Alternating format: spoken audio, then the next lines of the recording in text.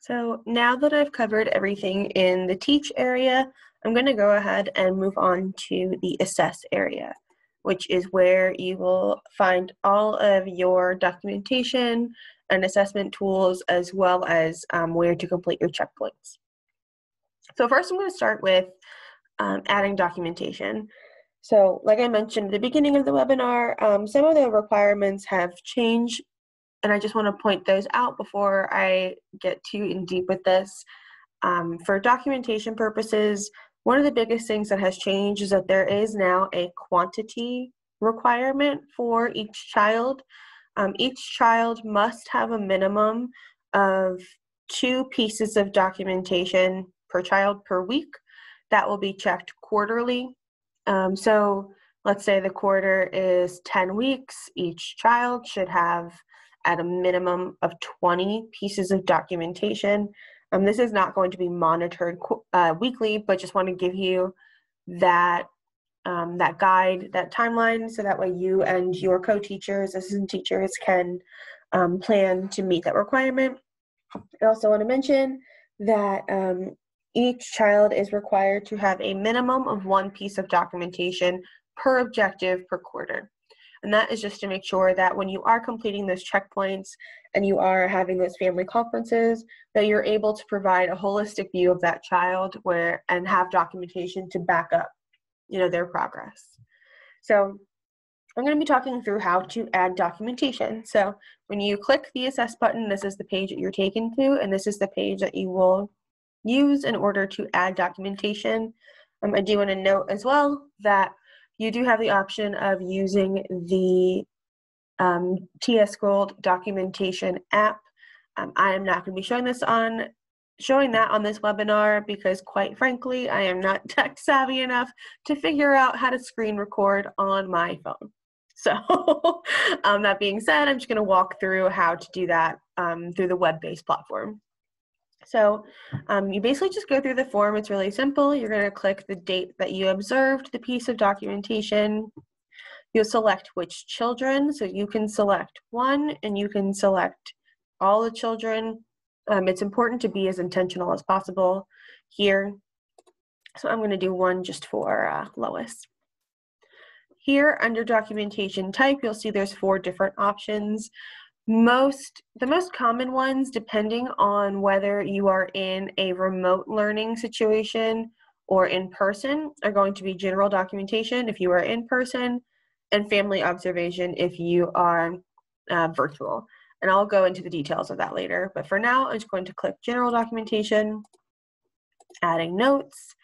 I'm not going to get too deep into the documentation best practices, but I will just say that you want to make sure that your notes are as factual and objective as possible. You're not adding, your opinions, you're just adding what you observed. So let's see.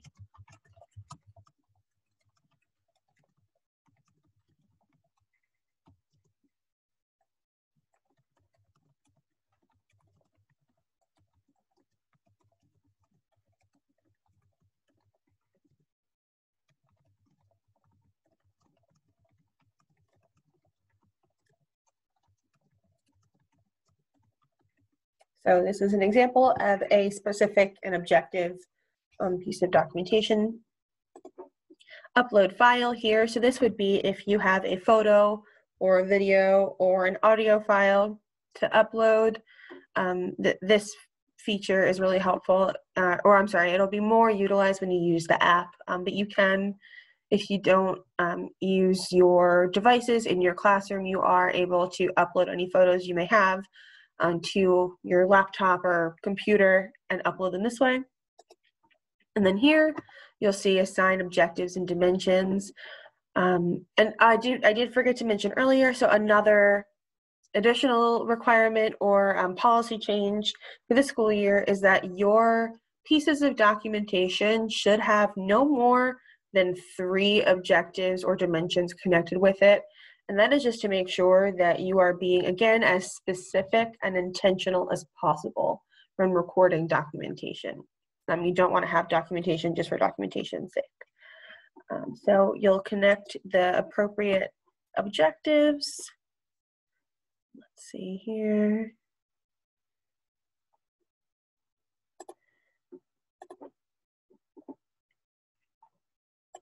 You'll hit save and continue. And that's going to ask you to level the piece of documentation.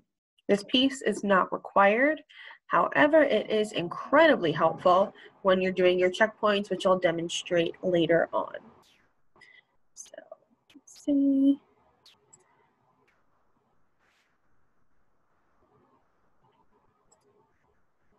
And I did not rate these appropriately. I just clicked them for the sake of, demonstrating how this works. So you'll know you've added your documentation, and if you click view, it'll take you back to exactly what you inputted. So that is the basics of adding documentation. And if you look at the options on the left here, you can edit this piece of documentation, delete it, share it with family, and print it. Those are all fairly simple to follow. So I want to go back to adding documentation, talking about these other documentation types. So the assessment opportunity card and the on-the-spot recording tool.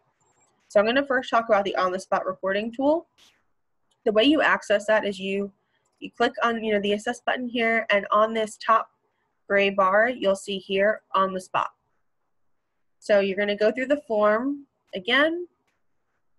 You're going to select the objectives and dimensions that you want on this form, and you'll see it only has these 3, and I'll explain why in just a moment. Once you've selected all the parameters, you'll click next. And this is so what the on-the-spot recording tool is a checklist. The reason it only has those 3 areas, you have physical, you have math, and you have literacy. The reason for that is because these are easily observable. You're able to just, at a glance, kind of observe where the child is. So this is something you're going to want to print out.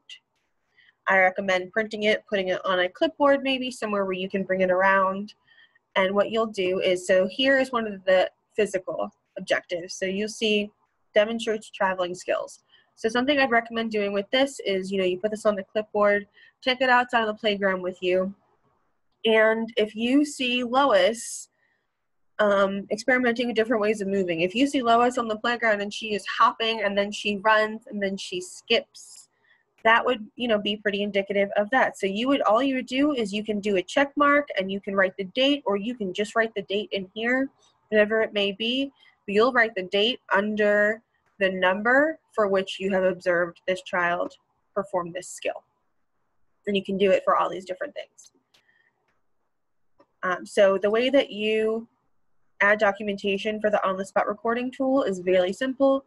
Again, you just use the form. The biggest difference here is you're going to change this to on the spot. This one you are going to want to assign the objectives and dimensions, because that's the whole purpose of the on-the-spot recording tool. So you'll hit save and continue. And I said that I saw her hopping and skipping. And you can add notes, but because it's from the on-the-spot recording tool, it's not completely necessary. And you're done. So that's how you use the on-the-spot recording tool. Now, if you recall, there was one other option on the assessment opportunity card. There are a couple of additional resources as well that I'm going to share. So when you are on this page here, what you're going to want to do is click on this question mark that's in the bottom left-hand corner of your screen. And here you'll find additional documentation resources. So these assessment opportunity cards are just ways that you can quickly, again, observe children's progress towards specific objectives. They're quick little games and activities. They're easy to implement, and it gives you an easy way to figure out where to level that child. So it's a really good way to just, do a quick pulse check of where your children fall. So again, these are able to be printed, and you can also add them. I would recommend printing them out if you're planning on using them, and add them to your lesson plan as well. You'll also see here there are a couple additional forms. The use of these is not required, but they are available to you. The alphabet knowledge form, you'll see here, you can print this out for each child. You can keep a digital copy. It allows for you to input for every child, whether they recognize uppercase and lowercase numbers, if they're able to write or letters, I'm sorry, recognize uppercase and lowercase letters, write those letters, and letter sound connections. So that would be that they know that A makes the A sound, B makes the B sound, and so on. This form is also available in Spanish. You have the number concepts form, which is the same idea. It allows you to mark when and if the child is able to identify the number correctly, and they're able to associate it to a quantity. And this form goes up to the number 20. And the same with the shapes form. So again, not required, but they're really helpful for you to use, and they're there. So the next thing that I'm going to discuss that's within this assess area are checkpoints. So checkpoints are the quarterly assessments that you'll be doing to indicate, the children in your class, their progress, their mastery of these skills. These will be helpful in monitoring their growth throughout the school year. It'll be helpful in having conversations with families during their conferences and so forth. It'll also help you plan. So first I'm going to show you how to access your checkpoint due dates. So you'll see on this gray band here, you'll click checkpoint dates. It's super important to make sure that you're looking at the correct year and the correct age. It automatically puts you on infants, toddlers, and twos. You want this second option, preschool, pre-K, and then K through 3. Now, these are not the correct dates for the 2020-2021 school year, so please do not think that. These will be updated by the time school starts, but I am just showing you for demonstrative purposes how to find those dates. So next, when it is time to complete your checkpoint, you can do it either by child or by class. Doesn't matter which, there's not a right or wrong way. So I'm just going to do the checkpoint by child just to show you. So you'll begin by selecting a child. You're going to want to make sure you're in the right area. Mine, it will not allow me to populate for the 2020-2021 school year yet because it hasn't started. But make sure you're selecting the right checkpoint period. And what you'll do is you'll see there's all of the areas for development, and then you'll see the objectives for development and learning. So what you're going to be doing is you're going through, and based on your observations and your documentation and the activities that you've implemented in your lesson plan, you will be leveling each child for all 3 quarters, for fall, winter, and spring. And again, I'm not going to get super deep into the specifics and the best practices on how to do this. I do just want to point out, like what you'll do is you'll look at these indicators here, which is what these are, and determine based on your knowledge of that child where they fall. You'll know that you've done it when you have a green check mark. You'll go through much more carefully and slowly than what I'm doing. Right now, I just want to show you how to finalize your checkpoints.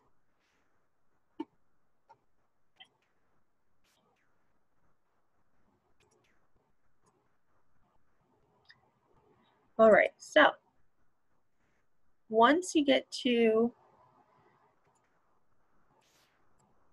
the end of an area, so this is the last objective within social emotional, you'll see here you can use this guide to determine where you're at. So you are not done. Even if you see an orange full circle that says completed, you are not done. You need to finalize these checkpoints, and all you have to do is click the finalize button.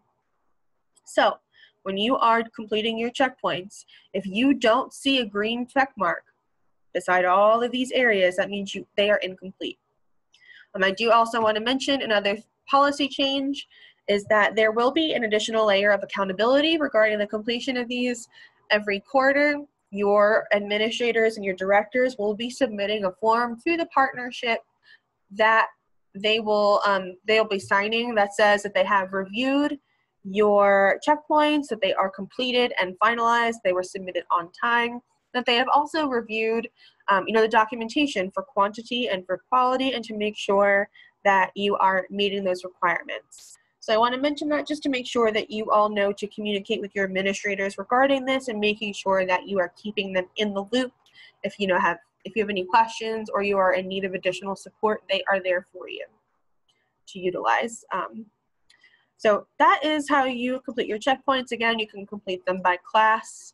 And the biggest difference is that instead of just showing one child's name, it will be two. I do want to mention while I'm clicking on this, so you'll see here there's a little folder that's different.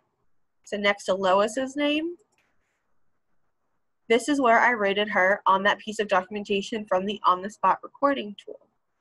The same for Bob. There was one I've done previously where I rated him. So these are helpful because you already know based on that documentation where you've rated that child. So when you complete the checkpoint, it's not a guessing game of, oh, what did Lois do? What did she say? I don't quite remember. This will help you stay on track and be aware at all times of where your children are, and that way you can complete your checkpoints and level them appropriately.